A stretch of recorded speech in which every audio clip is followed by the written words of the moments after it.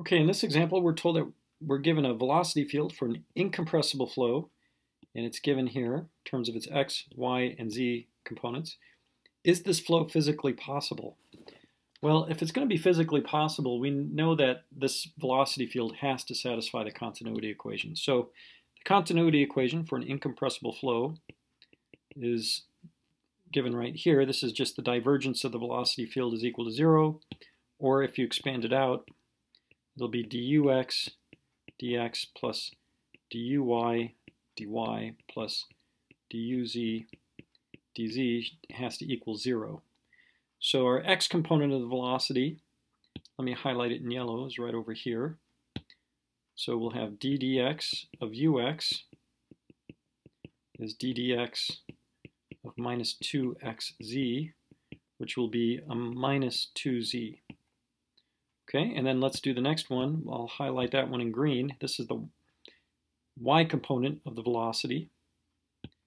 So that is d dy of u sub y will be d dy of 2xy plus z squared.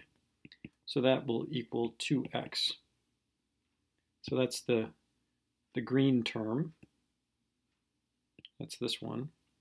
Let me highlight the other one just so you can see what it's associated with.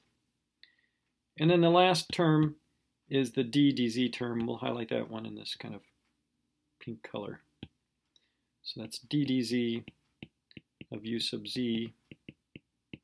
That's d dz of z squared minus 2xz minus 2yz. So that'll come out to be 2z minus 2x minus 2y. So that's this term.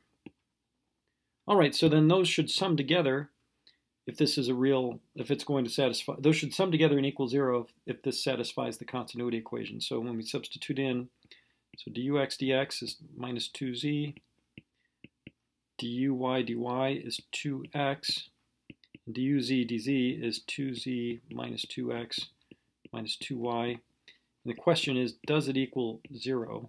Well, the minus 2z cancels out with that one. Here's a 2x that cancels that out with that one, and we end up with this, which clearly does not equal 0 in general. So we can say that this flow field is not physically possible. So is this flow field physically possible? The answer is no. And it's because it doesn't satisfy the continuity equation everywhere. It only satisfies the continuity equation when y is equal to 0. So it has to satisfy this equation everywhere to be realistic. If it doesn't satisfy this equation, it doesn't satisfy conservation of mass. Remember that the continuity equation is just conservation of mass shrunk down to a very small point, very small volume. Okay, we'll go ahead and end the example there.